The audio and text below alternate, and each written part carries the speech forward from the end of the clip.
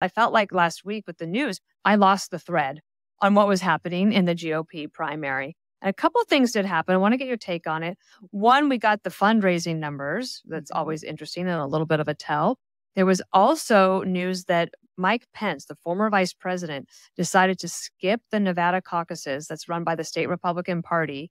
He basically said the rules had been set in favor of President Trump, so he's going to step away from that. But can you really win if your fundraising is low, as his is, relatively speaking, and deciding to skip Nevada altogether? Yeah, it's an interesting take to talk about skipping Nevada when it's uncertain whether the former vice president will even be in play when it comes to Nevada. You've got to get through Iowa. You've got to get through New Hampshire. You have to get through South Carolina, although there may be some jockeying of the schedule there. So it's interesting to hear him pontificate about being in the race. I'd be focusing on Iowa, but this has been a point of contention in California, for instance. Arguments that the Trump folks have set the delegate count in their favor, and the team DeSantis coming in and trying to rearrange that. So you've got to have these kind of ground battles on how the delegates are allotted, because in the end, you have to have more delegates than the guy sitting next to you. But I would be focusing on Iowa if I were the former vice president. Okay. And what about some of the others in the race? There was a poll, I think it was a Fox News poll last week, that had Tim Scott quite low.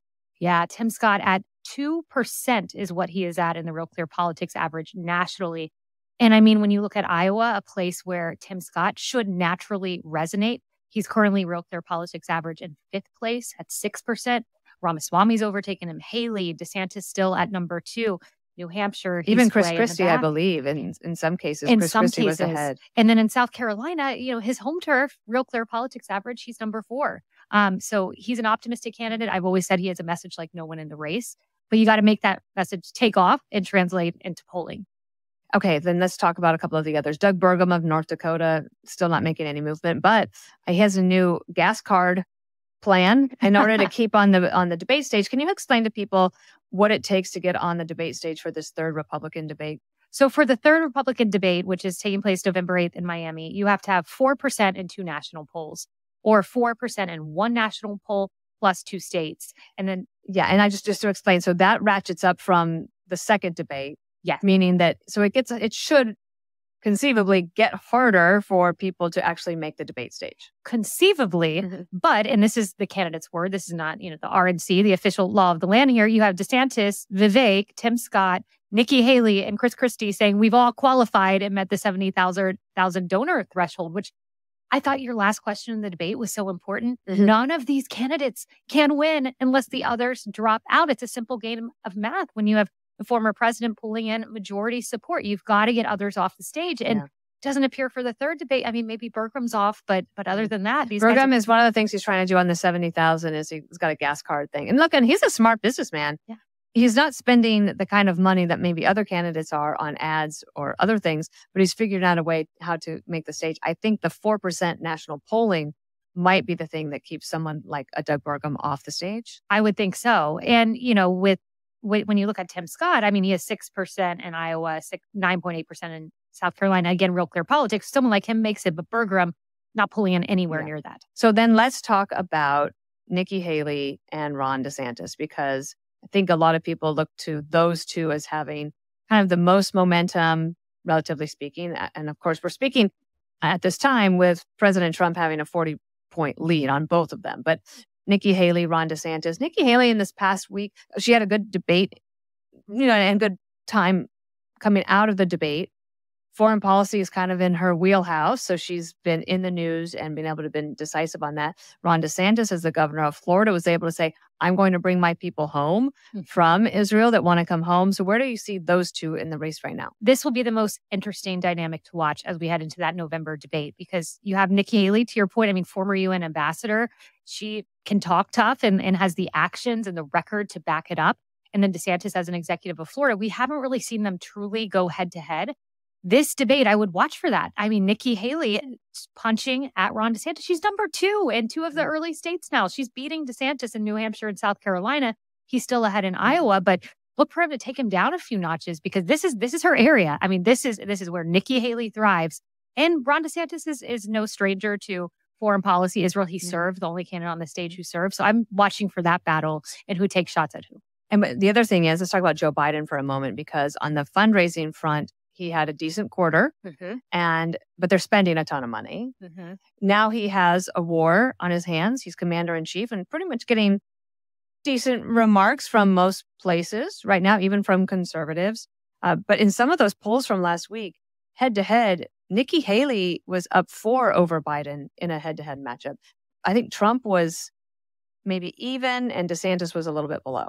And Nikki Haley makes the case, I'm the only candidate in the race that is outside of the statistical area of error that's beating Joe Biden. So it's an interesting argument, electability, but not an argument that's been particularly helpful to any one candidate with Trump still in the lead in the primary.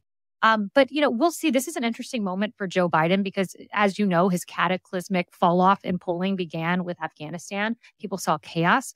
They felt there was a bereft of leadership. And Ukraine was unable to reverse that, though he's been steadfast in supporting Ukraine.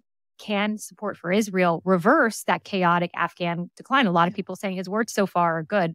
But the problems at the southern border yes, are making people think, are we protected here at home? I think it's such a vulnerability for Joe Biden and for us as citizens. And the argument, yes, the southern border, and then the argument that he has enabled Iran. So it will be interesting to see if his steadfast support for Israel can reverse any of that, or does it just further add to the chaos on the world stage? My last thing in this segment I wanted to ask you about is the Vice President's office, Kamala Harris. Her communications team has tried so hard to have all of these articles written. About every 4 weeks, you get an article about how Kamala Harris is resetting her image, or she's retrying, or they're restarting.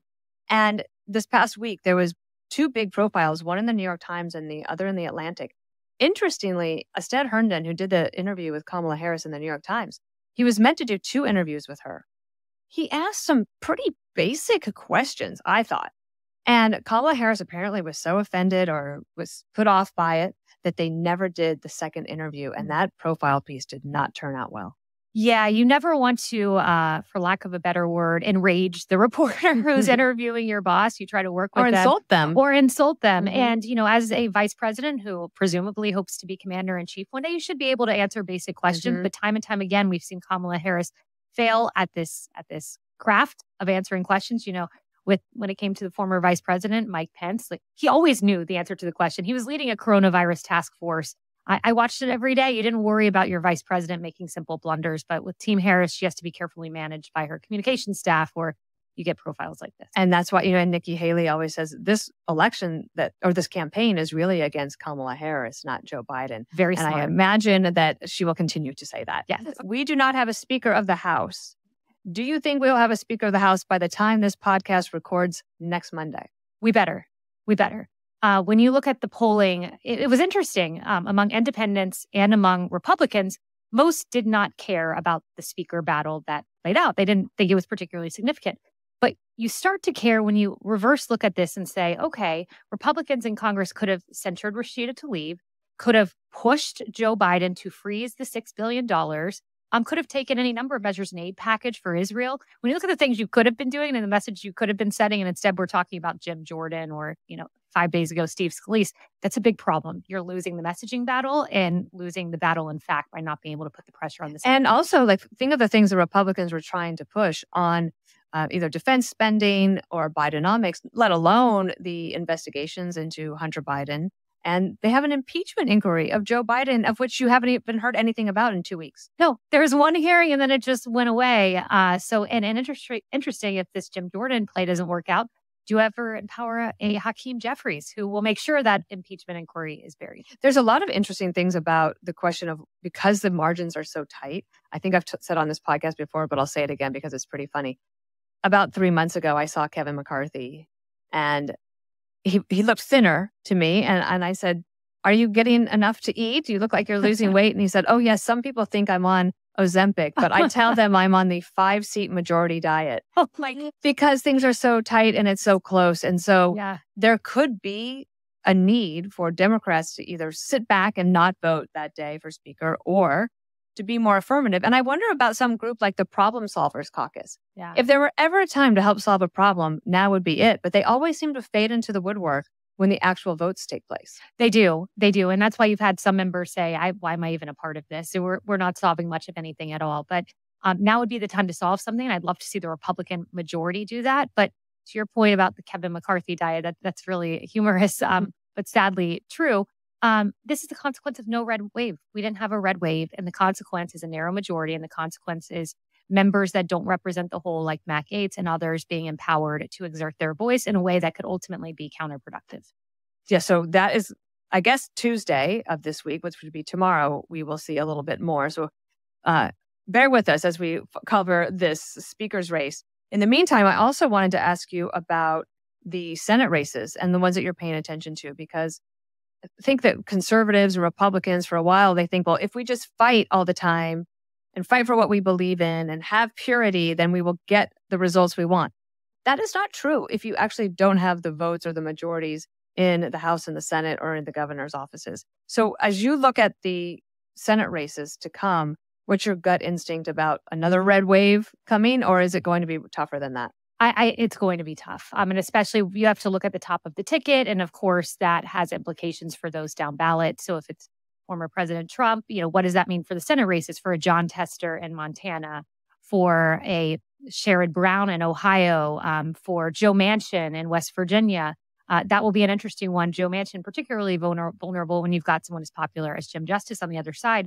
But how do those play into who's at the top of the ticket? And number two, abortion ballot initiatives. Ohio is a good example. This November, they're voting on that abortion ballot initiative. So it's before the Sherrod Brown But Arizona's likely to have one. Arizona, Florida's likely to have one. Iowa. Oh, is Florida too? Yes, that's apparently one that's in the works that could be there. And Florida's very red. Wow. But nevertheless, yes, there's Arizona, Florida, Iowa, Pennsylvania. Not sure yet. They still have to get signature drives in, but there is one being considered. Florida prohibit laws restricting abortion initiatives. So that's coming from Planned Parenthood. Probably. Wow. Or the left. I didn't know that. Yeah. That's very interesting. I knew that Arizona would, but Florida as well. I mean, and maybe it's red enough that it doesn't matter, but we've seen when these initiatives, at least on their own, in Kansas, Ohio, Wisconsin, they end up winning on that side. They have to get the signatures, but Pennsylvania too, another one to watch. Okay, so I wanted to ask you about Pennsylvania, because this is the Republican dream, is that they're going to win Pennsylvania one day. Interestingly, in the Senate race there, Dave McCormick, who ran against Dr. Oz last time and just got pummeled in that primary by Dr. Oz, even by Donald Trump, he has just secured unanimous support from the Republican Party in Pennsylvania to be their nominee to run against Tom Casey, who is the incumbent there. Tom Casey doesn't have great numbers in the state. He's not disliked, but he's not really, there's no enthusiasm really behind Tom Casey. No one can name anything that he's actually done. So do you think that with Biden being vulnerable with his polling numbers, Republicans sort of being on the march, whether it's with Donald Trump or another candidate, can a Dave McCormick win in Pennsylvania? Yes. And I had a frantic text from a Republican operative ahead of Oz getting the nomination saying, Oz is going to lose. Mark my words, right here, right now. He has so many vulnerabilities.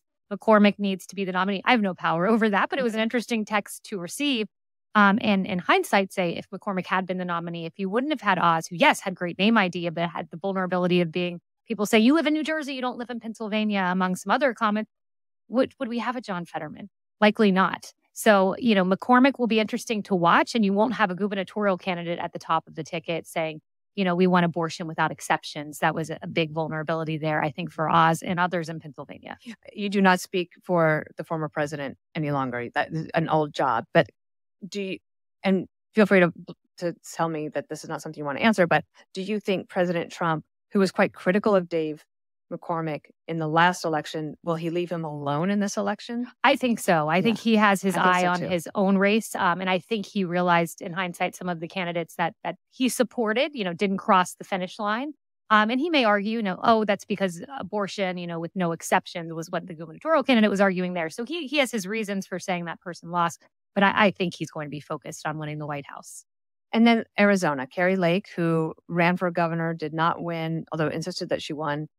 But now she has decided to throw her hat in the ring for the Senate race in Arizona. That's a curious Senate race because you have Kyrsten Sinema running as an independent, Ruben Gallego running as a very far left progressive, and Kari Lake, who is considered a very far right Republican, though her record would not exactly say that. And she has tempered her language in her announcement saying that I just want to get to better kitchen table economics. I want to focus on making sure that Arizona is safe in regards to the southern border. And I'm wondering what you think about that race. Yeah. So interesting. Like her announcement speech was very tempered, very different, less backward looking, focusing on the last election and vote counts, and more forward looking. You can win when you do that. And I think a lot of these candidates from Kayleigh on down are going to be looking up to the top of the ticket. Former President Trump, who has a great record to stand on, not looking backward, not looking to 2020, not relitigating old battles, and looking forward as a united Republican But can President Party. Trump do that? That's the question. I think he can. I've seen him be very disciplined. He can be disciplined when he wants to be. He can be disciplined. But if people were actually seeing a lot of the tweets or the posts that he has on Truth Social, which a lot of people do not see. Yeah. I think maybe people would wonder if that's possible. You would wonder. Right now, for instance, if I were still advising my former boss, I'd say, you have the Abraham Accords. You had the first time in a quarter of a century that peace deals in the Middle East. You have the record to contrast with Biden. And if you use that megaphone as a nominee to just make this a choice, not a referendum on yourself, but a choice vis-a-vis Joe Biden, you can win this thing. And I think a lot of Democrats are thinking, how could it possibly be? How would anybody ever vote for Trump again? And Guy Benson had an interview with a woman she was his Uber driver in Milwaukee after the debate, Black woman who wanted to talk politics with him. And she said that she would never vote for Trump and she would never vote for a Republican, but that she could see why a lot of people in her family would, because she said life for them 2 years ago was a lot better than it is today. And a lot of people will be making that calculus in their mind. I might not personally like this person. However, the economy is so bad, the world feels chaotic. And I can tell you will have a very enthusiastic 30% block that shows up for Trump. Rain, shine, sickness, help. Joe Biden doesn't have that kind of 30% mobilization. So it will be interesting to see how that happens and how third-party candidates like a Kennedy pulls. And also last week, R.F. Kennedy Jr. announced a third-party run. Well, I'm going to table that for another. Let's just see how that goes for a little bit, because right now it doesn't have a lot of traction. And he fired his campaign manager in the first week of his announcement of going third-party. Dennis Kucinich is no longer his presidential campaign manager. His daughter-in-law is. So, and it will be interesting to see because he could pull in double digits according to some national polling. Talk about a spoiler, perhaps from both sides. Yes. This is why I love to ask my friends to come on the podcast, because just like you told me something I didn't know about the possible Florida referendum on abortion, I'm curious what you think I could be missing. What are you looking at, the issues that you pay attention to? I think your take on things is so interesting as a young mom, a mom of young children, a young mom, but a mom of young children with all of the experience and background that you have and your ability then to communicate to millions of people every day here at Fox News. What are you paying attention to that I might be missing? So you're not missing this because we text about it, but I think Republicans are missing it. You flagged for me an article by Mark Thiessen in the Washington Post that was fantastic about a pro-family agenda. Republicans are missing the ability to do that. Marco Rubio, I'd appoint him as head of the Republican family agenda because it's not just Unborn Child Support Act that he's put forward. He actually wants to expand support for women for special supplemental nutrition program. The reason I bring that up, I was at a pro-life facility and they said to me, we can't tell you the number of women who come into us who want to keep their baby, but say, I haven't eaten in 3 days because I only get to eat when I work at Pizza Hut. So imagine being a mother who's pregnant and you haven't eaten in 3 days. That shouldn't happen in our country. And you have Republicans who have plans for this, but we just don't talk about them. So that's number one. And number two, I would just say polling isn't as predictive as it seems to have been of late when you look at the midterm elections. Carrie Lake was supposed to win. Dr. Oz was supposed to win. None of those things happened. So we have to recalibrate the way we think about predicting these races when it comes to polling. And do you think that pro-life, pro-choice, the whole abortion issue is the one that scrambles the polling or scrambles people's minds? Because it is curious that more Republicans and conservatives don't talk about a pro-family, pro-growth agenda. Yeah, it does scramble it. Talking to people on the ground, we saw on the day Dobbs passed a spike in voter registration. They showed me a chart and it's young women.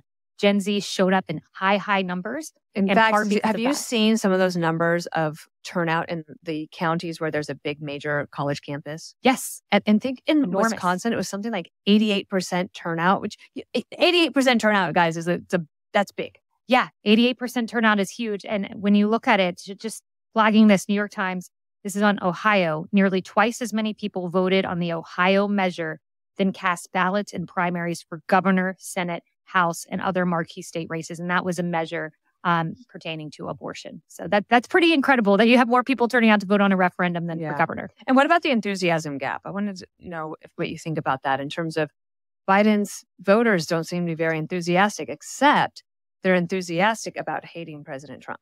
That is right. This one NBC poll stood out to me. 38% of those who picked Biden said their choice was about supporting him. 58% said it was a vote against Trump. It was reversed, mirror image reversed for Trump. 56% say they're voting for him. 36% say it's a protest vote against Biden. So when you have people saying, I want to show up because I like you, that's what you want in politics. And the former president seems to have that. The current president does not, but maybe Israel, there's a million X factors that could scramble that. Last thing on polls, I know that like even Amy Welter, the Cook Political Report, she said that the polls are going to fluctuate a lot more than the electorate will in reality. She said most swing voters aren't thinking about 24 and they are dispirited and exhausted with politics. She thinks that we should save the fights about polling methodology and crosstabs until next year. This is a industry that's in flux as technology changes. Are there polls that you trust, that you look to say, okay, that might be the most accurate snapshot in time? Yeah, there are some like Pew or NORC who have bigger sample sizes that I look to maybe more reputably. But it's worth taking a hard look at, especially because these polls, and it's no fault of their own, you base your turnout model on past elections. But what have we seen with mail-in voting now much more utilized, the rules being more lax? It's harder to gauge turnout. Gen Z being motivated, no one expected them to actually turn out in the way they did. It's harder. The past is not as predictive, perhaps, as it has been. All right. Before we go, this is easy. It should be easy. We do a quick little trivia thing, okay? So a pop quiz, and you can choose between 3 categories. Of these 3, you could choose which one you want. Presidential potpourri, Dana Reed sports, or presidential pets. Oh, wow. Let's go with Dana Reed sports. Okay. I wouldn't have known the answer to this, but you might because you've got sports in your family. All right. Since 1962, this NFL team has featured their logo only on the right side of the helmet. What team is this? Oh my goodness. Okay. I can give you a ABC. Kansas City Chiefs, Pittsburgh Steelers, or Cincinnati Bengals? I'm going to go with Kansas City Chiefs, and I regret my choice of questioning. Yeah, I mean, it's the Pittsburgh Steelers. I don't know why. So stay tuned for next week when I will find out why Jason Bonewald made this trivia for me. And we will tell you why Pittsburgh puts their logo only on the right side of their helmet. Kayleigh McEnany, thank you for being here. We'll see you next week.